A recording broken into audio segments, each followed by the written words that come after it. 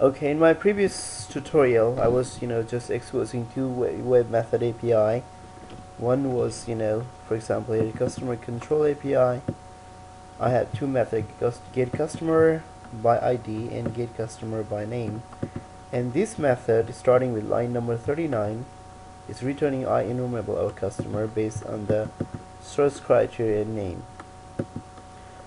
So I already explained how it works, but it's basically very simple. I'm just basically looking whether the character, either first name or last name, start with the source character.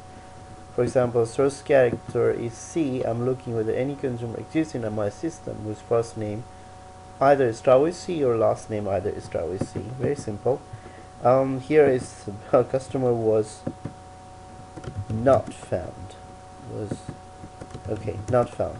So this time what I'm going to do is that I will be consuming this web method get customer by name from the plain HTML code, not ASP.NET code, not all of those things, not Ajax, whatever. Well, I'll be using Ajax, but using jQuery. So I will have basically what I did right here. I have a HTML folder, and inside that I created a search consumer HTML, plain HTML page. Nothing is there, just the HTML5 page. And let me hide this JavaScript right now to just show you the let me just put the header right here. Let me show you the markup. It's very simple. Markup is nothing there. I have a table with the first name and the text box where user will enter the name of the consumer, let's say they would like to search for, and the submit button, just a button right here. This markup is not even inside the form. And then after a line break, I have the URL tag. This is where I will be collecting all the results that will be coming out from my search. Okay, that is the HTML part, which is very simple. Nothing is there. Now I'm going to explain to you in detail how it really works from the jQuery. Okay, this is not really a tutorial about jQuery, but I'm going to explain basic things. I will be creating more videos about jQuery later. So the idea is very simple. Basically, I'm saying on line number 9 that I'm saying, okay, hey, when the page is loaded, I want you to fire. I want you to execute this anonymous function right here, which starts from right here and goes all the way up to right here. Okay, cool. And inside this method, I have a input button with the ID, BT, and submit button, submit, and I'm going to apply click event to it. Cool. And when the click events gets applied, I would like to execute the code inside that block. And because remember, like, I have the text box, because I need to capture whatever user enters into that text box, I'm going to ask jQuery, hey, can you find this DOM element and give the value stored on that one, entered by user? Okay, cool. And remember, I don't have any validation yet. The ideal solution would be, I'm going to say something like this: if input value is null or input value equals to undefined,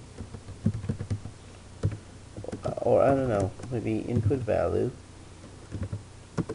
equals to empty string, then I'm going to say please enter just the echo, I'm going to say, alright, please enter your search, please enter consumer name or something, that's I'm gonna, and then just return from here, or maybe okay, return from here. And all this code is otherwise else.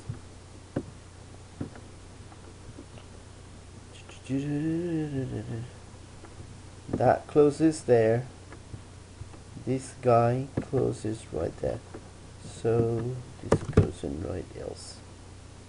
Oh no, just see.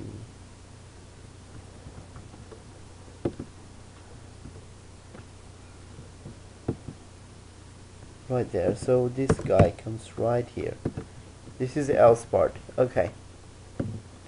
Now the code is pretty simple. So okay, if you know there is no input, if this guy is not defined, I don't want you to go into my hit my API with the empty string, which I have to do server side validation also. But I haven't done anyway. Let's say user enters something, and then what I do, I have this is a little this I need to do a refactoring for this one, but just for the demo purpose, this is okay.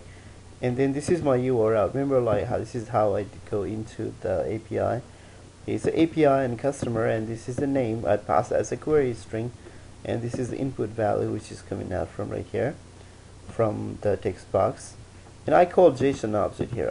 I call this is kind of like a static method, $get JSON. It expect it for a couple of things. It expect me to pass the URL and the data, since I'm passing the data in the query string, so I don't have to pass anything here, and the callback function or anonymous function right here. So when the server sends out the response, the response will be containing on this object called status. This is a little misnomer. I don't like this name, but I wish JavaScript would do something like C# or other languages like refactor. I would change the name later, but anyway. So I'm saying when I'm gonna basically say, okay, when the results come out from the server, I'm gonna say, hey, is status undefined, means like if that's the object undefined, or if the type of object, if it's not undefined, means it's defined, right? Okay, if that is the case, then I'm gonna say alright. Then I'm gonna go over. I should have done one more check though, because I'm assuming it can be some sort of enumerable array. I'm gonna say for each of those, like invoke this anonymous function. It takes two parameters, the index and then the customer. The index is just like 1 2 3 0 whatever, 0 1 2 3, and this customer is basically, let's say it returns a JSON object, array object. So I have individual object in customer, and I pull out the ID, first name and last name from the current consumer, and then basically I generate this like concatenated HTML, which this is a bad idea. I have done a different way, but anyway, I could have done this for using the append to jQuery function, but I didn't do it. Anyway, once I come out from this loop, and if the value of result is not changed, like, then I don't want to do anything. If it is changed, means like there are data coming out from my search, I'm gonna put that data as into my a container. My container is basically UL. Yeah, that. And so let's see. Now go ahead and run it. Okay, here is my little, and let's say I want to search by a J. It returns John Smith, Johnny, Barrow, Jolie, and let's say I just would Joe H. Yeah, just two of them. Let's say is there anybody by starting name A? That's Amanda. Yeah, please enter consumer name. That's good. So is there anybody with SA? No. Okay, PAR. I know there is a consumer with last name Parov. Okay, there is one little. Oh, see this. I have to. It didn't clear the first one. There's a little bug in the application. Let's say if I do a search again, it's already found it, right? Let's say John. Hey, why the two results?